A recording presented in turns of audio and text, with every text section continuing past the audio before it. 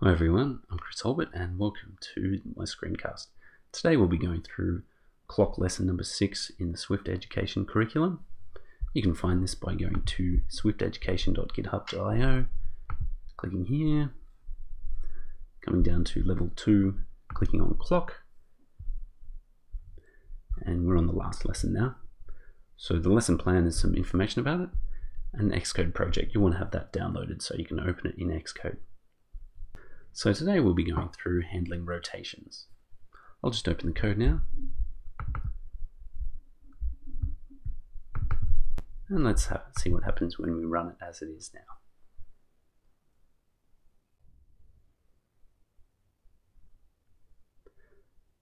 Fantastic. As we can see, the seconds are updating nicely.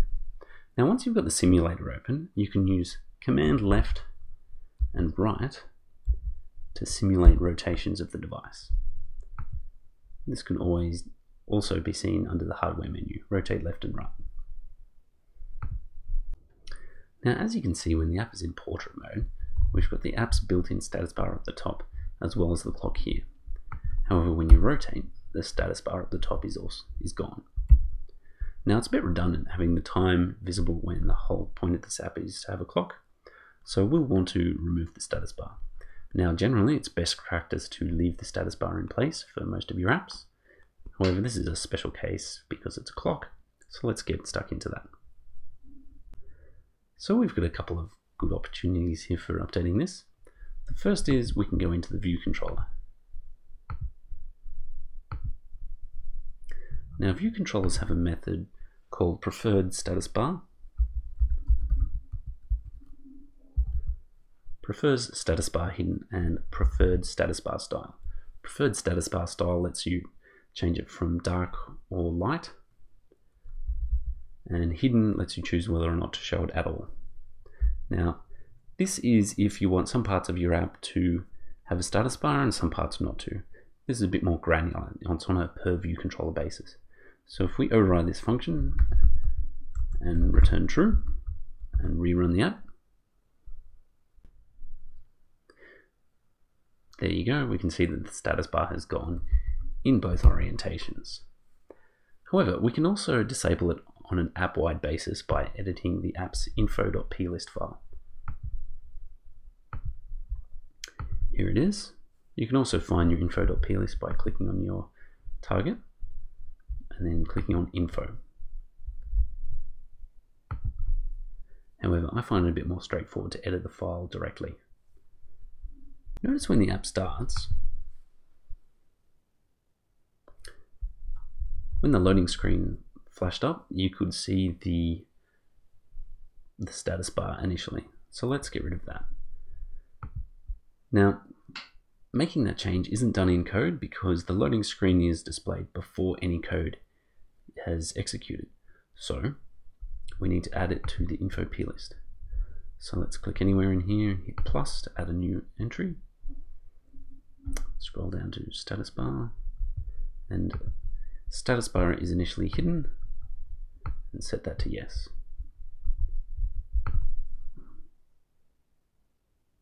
If you were watching quickly, you would have noticed that there was no status bar when the launch screen was visible. And we can remove the status bars on an app-wide basis by adding another entry here.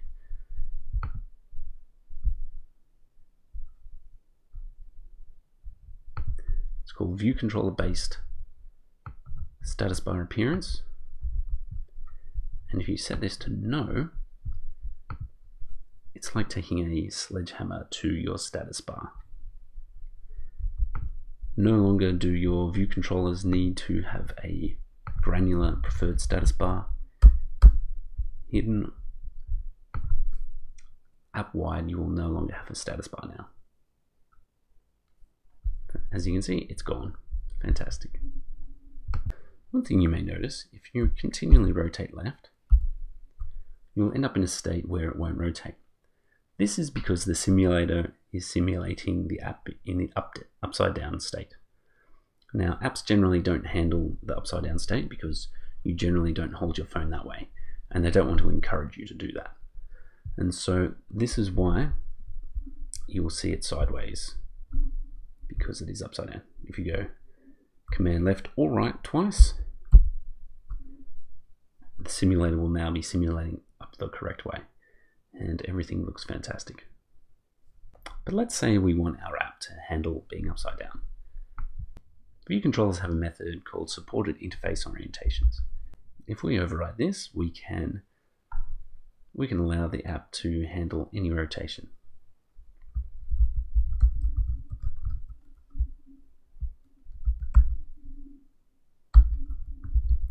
So we want to handle all options. If I hold down Command and click on User Interface Orientation Mask, we can see all the options that we can handle.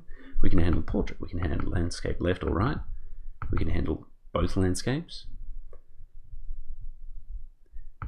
and we can handle all. All but upside down is the default, but let's make it so that it returns all. Now, since this is an Objective-C API and not a Swift one, and Swift version 1.2 doesn't handle conversions between structs and enums 100% smoothly, we'll have to do a bit of trickery here, but in newer versions of Swift, this may be simpler.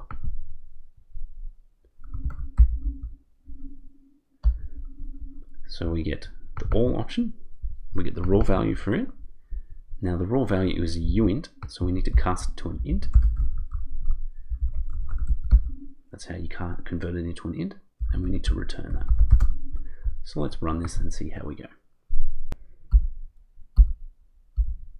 As you can see, it's still possible to get into this upside down state where it's not rotating properly. This is because supported interface orientations are a combination of whichever view controller you are in, as well as app-wide configuration via the info plist. So let's make a change here. We can click on the target, go to General, and see the device orientations.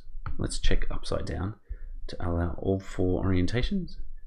And now, since the target supports all orientations and the view controller also supports all orientations, we should be able to run the app upside down. As you can see, I can keep rotating and everything looks fine. So it's now supporting upside down without any hitches. Alright, thanks for watching. Have a good one.